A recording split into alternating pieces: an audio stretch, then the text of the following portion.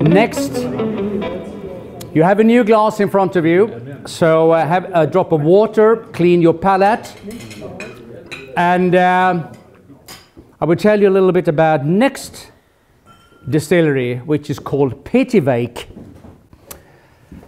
Pittyvaich is a very odd distillery, actually, because it only lasted for 18 years. Closed 1993. Are you okay? Yeah. Good. Thank you. And some of you might know during the 80s there were severe problems with whiskey.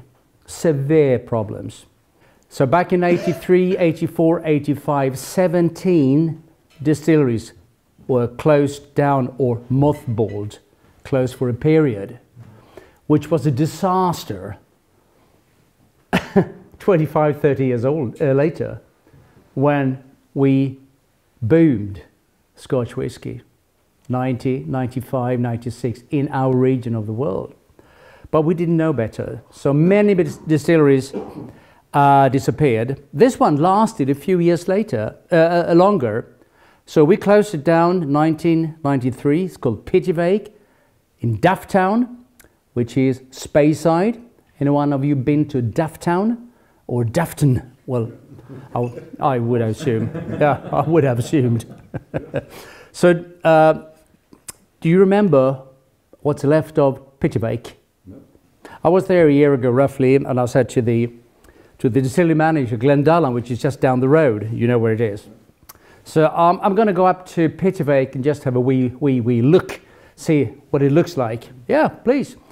Have a go and up the road onto the left. It's on the left-hand side. Right, so I took my car, I drove up the road, parked, didn't see anything. Not one single thing, except a pile of bricks. That was Pittyvaich. But the reason we closed Pittyvaich, no one knows, because that was one of the big suppliers to Bell's Scotch, Bell's Whisky. You know Bell's Whisky, which is still one of the big guys in the UK. But it was closed down, nothing happened. We have now in our glass, the third one, 30-year-old Pittyvaich. It's been in refill casks for a number of years, and we finished it off in very active American ex-bourbon barrels. So what you will get here is a sweet, very high sweet note. You will get some raisins, you will get some very thick vanilla, my personal comment, and you will get loads of other stuff from Pittyvaich, no longer existent, one of the highly sought after distilleries. So let's try Pittyvaich, 30 years old, no longer is existing. I say to you, Slán Siva.